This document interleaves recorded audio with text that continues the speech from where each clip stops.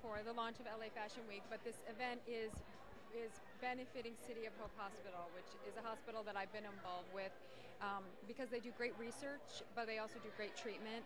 And my brother died of leukemia, so I try to work with hospitals that do research and care of cancer patients. With so many charities looking at you as a celebrity to help support them, how do you choose the things to put your name to?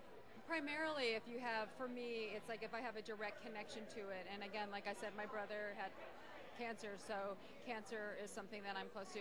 I've done stuff for AIDS because I've lost friends to AIDS.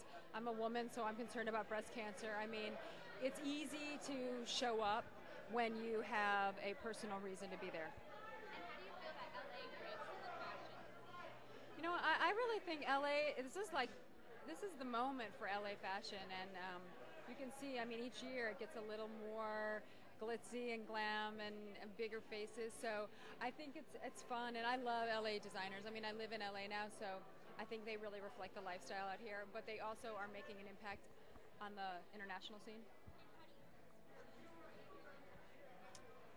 I don't know if we're looking to change the look of LA fashion. I think it's just to highlight the look of LA fashion. LA fashion is thriving. I mean, I said earlier in another interview, it's like everyone in the world got UGG boots, and I mean that trend. I mean, not that they're Australian originally, but what made them fashionable was how people wore them in LA. And I think denim is that way. I think that whole Juicy and Joie and so many LA designers have had a huge impact on how people dress.